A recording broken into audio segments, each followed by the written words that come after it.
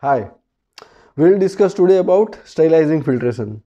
In aseptic manufacturing process, sterilizing filtration is very important in removing the possible microorganisms in your product which is intended to be sterile and intended for injections.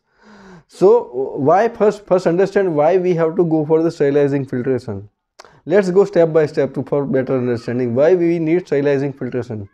When our product is not stable in heat, so it cannot be done or it cannot be sterilized through the terminal sterilization process. So if we cannot sterilize our product by heat, our solution, we have to remove the bacteria or microorganism through filtration. So that's why we need to do sterilizing filtration to achieve a sterile product when the product is not stable to heat and we are going for the aseptic processing part of it. Even for the terminal sterilization, we need to filter it to 0.2 micron or sterilizing filtration because to reduce the initial bio load. It does not mean that since we are using terminal sterilization, we can allow as much as microbial load in the product. No, we have to take all the steps to remove the microbial load from the product. So coming to sterilizing filtration again, why we need? Because product cannot sustain the heat, we cannot go for the terminal sterilization, so we have to filter it. So what size of filter? So in older days, at initially 0.45 micron filters were used for the sterilizing filtration, but after the identification of the bacteria Brevidomonas diminuta ETCC 19146, I repeat, Brevidomonas diminuta ETCC 19146, which has a size of average size of 0.3 micron, it was required that we need a smaller filter size, and that's how the 0.2 micron or 0.22 micron filter came in picture. So now across the industry we are using 0.2 micron filter for the sterilizing filtration. So how it works? This filter has a complex structure. It's not sieve, but it's a complex structure which ultimately achieves the pore size of 0.2 micron, and it will effectively retain the microorganisms which are 0.2 micron or above. And how to validate? So as per the guidance for industry September 2004, which is for the sterile finished pharmaceutical products, it includes that you need to have challenge organism or challenge solution of Brevidomonas diminuta with 10⁻⁷ culture, which has a 10⁻⁷ number of microorganism within that solution per centimeter square. So this is my challenge. Solution containing 10⁻⁷ microorganism of Brevidomonas diminuta per centimeter square, we have to filter it and we have to prove it that it retains all the bacteria. It gives a sterile final product. So this is how we need to validate. Again, for the testing, for the incubation purpose, we can incubate the entire filter into the bacterial growth medium to see whether there is whether we have achieved the sterility or not. We can incubate the entire filtered bulk. But again, whether we need to know that whether the product has a properties which can inhibit the growth of Brevidomonas diminuta, then we need to have alternate approaches to validate. Also, we need to know bioburden load in our product. When we are using for the sterilizing filtration, we should know what is my bioburden load in my unfiltered bulk product.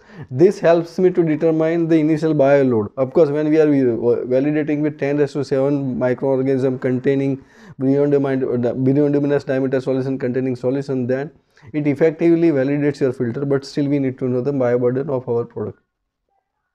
What are the other factors? How much time we can use for a filter? Usually for the sterilizing filtration, the filter has to be used for single time. The single time use, and you have to discard the filter.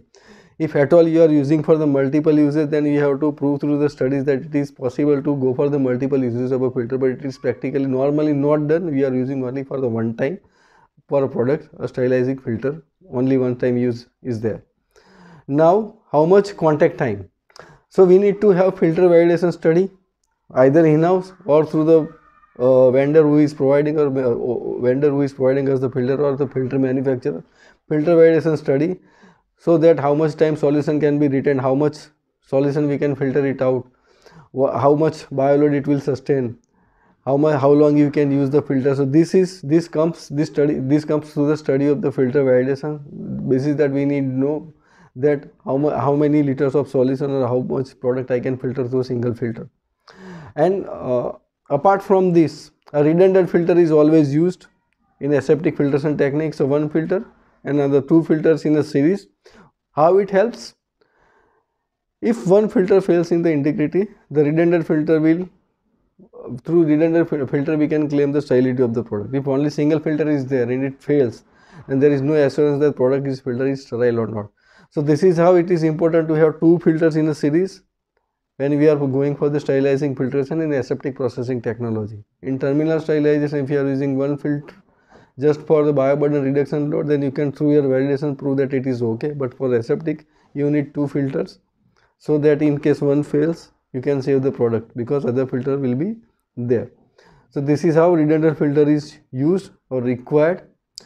Now what are the other factors which can affect the filtration efficiency, filter efficiency? First is viscosity of the solution, viscosity and surface tension of the solution. So what is the viscosity and the surface tension of solution will determine whether we can use, how effective the filter will be. Then pH, what is the pressure differential, what is the temperature, what is the time duration. So these are the few important factors which will determine your filter efficiency, and it should all covered in your filter validation studies. So hope this small video will help you to understand why we need sterilizing filtration. I will be making more detailed video on this topic to better explain. Be with my channel PharmaVen, and if you like, you can subscribe. Also share to the friends to share the pharmaceutical knowledge through this beautiful medium of YouTube. Thank you very much.